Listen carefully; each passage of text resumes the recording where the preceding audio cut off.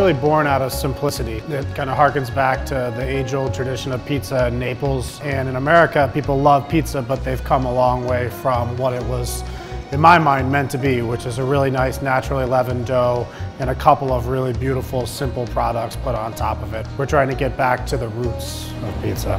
We try to keep everything really simple here. The dough is 3 ingredients. It's flour, salt, and water. The yeast is naturally derived from the flour and the air and pizzaiolo's hands and everywhere around you.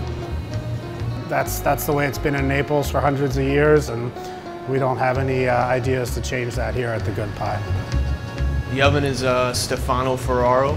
I guess you'd call it the Ferrari of ovens. It's really hot. It's between 8 and 1,000 degrees when we're baking a pizza. The trick is having good balance between the heat on the floor and the heat on the dome. If one of those things is out of whack, then you're going to get a burnt pizza where it's soggy on the bottom.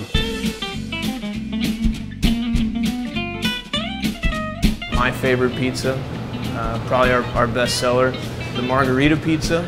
And it's just a classic San Marzano tomatoes, fresh basils, marcoute mozzarella, sea salt, and olive oil. Each ingredient needs to have its own integrity, especially when there's only 3 or 4 ingredients on a pizza. If one is subpar, it's going to be pretty obvious. We take a lot of pride in controlling every aspect of the business, and that goes to the beers we select, the cocktails that we craft. You know, we could buy in half the stuff on the bar that you see, the kind of the proprietary items, and Jeff chooses to make them himself. Again, it's that control, but it's also taking pride in the process.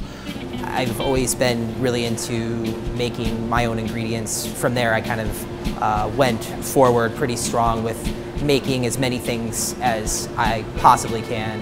I know pizza and beer is kind of the classic combination, but one thing that I kind of noticed that worked well with pizza is just kind of staying true to Italian-based spirits. I'm going to start by making a Negroni. It's a simple 3-ingredient drink. Obviously, I'm going to taste the drink to make sure it's up to snuff. Perfect, per usual, and give the rim a little wipe. Here you have a classic Negroni. So the next drink is the estate sale. Start with an egg white, Koval Millet whiskey, house-made Drambuie. Since it's an egg white drink, it's always best to shake it without ice first, just so every ingredient emulsifies really well. And then just a nice little sprig of rosemary here I'm gonna break off.